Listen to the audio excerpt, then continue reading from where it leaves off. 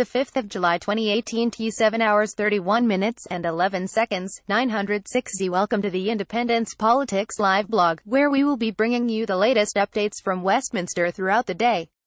The 5th of July 2018 T 7 hours 51 minutes and 22 seconds. 000Z car giant Jaguar Land Rover has warned it urgently needs greater certainty on Brexit to continue to invest heavily in the UK and safeguard suppliers, customers and 40,000 British-based jobs. The warning from the country's biggest carmaker follows similar statements from BMW and Airbus, and comes ahead of a crucial meeting of the cabinet on Friday to finalise a white paper on Brexit. More here. The 5th of July 2018 T 8 hours 10 minutes and 14 seconds. 000Z Tory former minister and Eurosceptic Owen Paterson has offered a bullish defence in the wake of JLR's warnings. He told the Today programme, "What is really vital is they will be better off if the government delivers on what the Prime Minister promised me in the Commons yesterday. If we do leave the customs union, JLR will have access to cheaper parts and components all around the world, and European suppliers will be forced to compete or they will lose JLR's business. All the studies show that the car trade is very robust at the moment. It's very profitable and that will continue." The 5th of July 2018 T 8 hours 15 minutes and 14 seconds. 000Z Len McCluskey, General Secretary of Unite, said, "Tens of thousands of decent jobs, the sort we will need more than ever out with the EU, are being put at risk by a government that places its survival, indulging narrow, extremist views, above the well-being of the people of this country. This is simply not acceptable, so I say this to the Tory party, our jobs are not yours to play Russian roulette with. Drop your red lines and secure a decent deal, one that is to the benefit of the working people of this country, and if you cannot agree to put people before your ideology, then move over and let a party that will get on with it." The 5th of July 2018 T 8 hours 22 minutes and 37 seconds, 190Z One of the major stories of the day is the Amesbury Novichok poisoning. Sajid Javid, the Home Secretary, is chairing his first Cobra meeting this morning to look at how a Wiltshire couple was poisoned by a military-grade nerve agent. We are also running a live blog on that, so you can follow developments here. The 5th of July 2018 T 8 hours 39 minutes and 5 seconds, 180Z The Commons is starting with transport questions this morning, followed by a brace of statements and UQs. The 5th of July 2018 T 8 hours 49 minutes and 11 seconds, 370Z Theresa May is flying to Berlin in a last-gasp bid to win Angela Merkel's support for her new third way plan for customs rules after Brexit, amid EU fears that it will be a smuggler's paradise. The details of what Number 10 is calling the Facilitated Customs Arrangement (FCA) were finally revealed, ahead of the Prime Minister jetting out for talks with the German Chancellor. The proposal, which combines Ms May's original plan for the UK to collect EU tariffs with smart technology to smooth the process, is certain to face Brexiteer criticism that the UK would remain under Brussels' wing. Story here. The 5th of July 2018 T 9 hours 7 minutes and 58 seconds, 213Z There could be fireworks in the Commons later, as Labour has secured a UQ on claims Esther McVey misled Parliament over universal credit.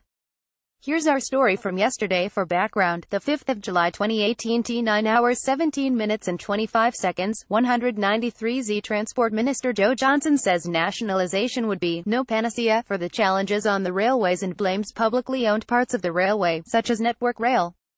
He was responding to criticism from Shadow Transport Secretary Andy MacDonald, who said he had to step in and get a grip before our great railway hits the buffers.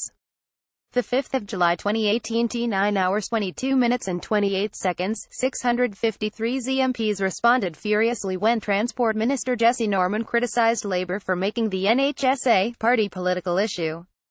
The 5th of July 2018 T 9 hours 41 minutes and 25 seconds. 090Z David Davis has reportedly written to the Prime Minister over his fears on her third way customs plan, which will be discussed by the Cabinet on Friday. In an 11th-hour letter, the Brexit Secretary expressed his concerns that the EU would reject the idea outright as it is a fudge of her customs partnership plan with added technology, The Telegraph said.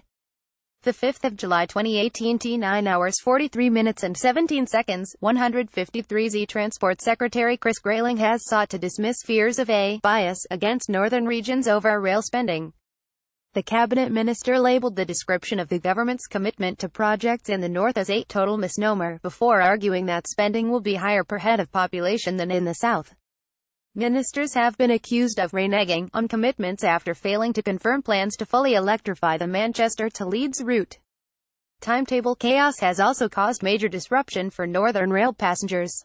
The 5th of July 2018 T 9 hours 45 minutes and 1 second, 476 MPs have now moved on to the urgent question on Esther McVey's record on universal credit.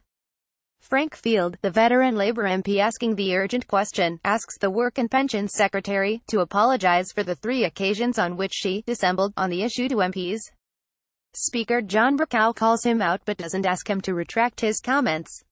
It is usually considered unparliamentary to accuse a fellow MP of lying. The 5th of July 2018 T 9 hours 50 minutes and 14 seconds, 383 McVey says there have been changes to the way universal credit is delivered, such as waiting days being abolished and changes to housing benefits. The impact of those changes is still being felt, so these changes could not be taken into account, she said. She and the National Audit Office now have come to very different conclusions on the results. The facts are known but people can come to different conclusions. McVey fully accepts that she got bits of it wrong and apologized yesterday. The 5th of July 2018 T 9 hours 52 minutes and 28 seconds, 546 Frank Field says her apology for one element was welcome but the Now has criticized her for saying their report was out of date and showed that UC was working. Ms. McVey stands by her decision and says she came to the House of her own accord to apologize. She says other people aren't so happy to come forward and apologize, and what was surprising is she came of her own volition. The 5th of July 2018 T 9 hours 56 minutes and 36 seconds, 343 Labour's Margaret Greenwood said she should be ashamed for being forced to come to the House again after the Now took the extraordinary step of speaking out about this. She says the report was damning on universal credit but instead of addressing it, Ms. McVey misled MPs on it. Greenwood demands her resignation, saying if she misread the report so badly then she is not fit to do her job. If she lied, then she has broken the ministerial code. McVey repeats her comments on her apology. The 5th of July 2018 T 10 hours 3 minutes and 33 seconds, 410 SNP's Alison Thulis says the Now report blows a hole as wide as the Clyde in the government's UC policy and the suggestion Ms. McVey tried to hide this was a shameful state of affairs. The 5th of July 2018 T 10 hours 6 minutes and 55 seconds, 993 Meg Hillier, chair of the Public Accounts Committee, says she is staggered and disappointed that McVey is still arguing about the detail of the report. This is a constitutional issue, as the Now is the government's independent watchdog, and this is an unprecedented moment, she said. Ms. Hillier asks McVey to say she has full confidence in the Now and the controller. McVey fails to say she has full confidence in the watchdog but says she will meet them next week. The 5th of July 2018 T 10 hours 9 minutes and 35 seconds, 226 Labour's David Hanson asks her to apologise to the Now and to him, as he asked her about it in the Commons twice. Ms. McVey says his persistence first pushed her to check her words again, but stopped short of apologising again.